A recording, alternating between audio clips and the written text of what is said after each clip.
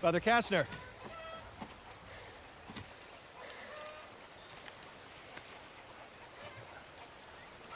Didn't hear the car drive in. Would either of you care for an omelette? Now, we had breakfast before we left home.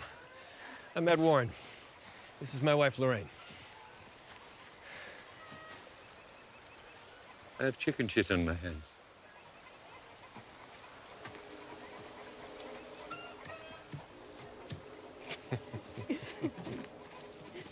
Thank you.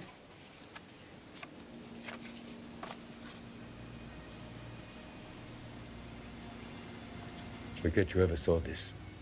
You've seen it before? No. But I've seen ones like it. This is sophisticated. Very nasty piece of work. What I don't understand is why? David, the little boy who was possessed, he didn't do anything wrong. Why would someone target this family? Why? The why is irrelevant. The why is counter to everything that the Satanist stands for. His sole aim is chaos. His nectar is despair.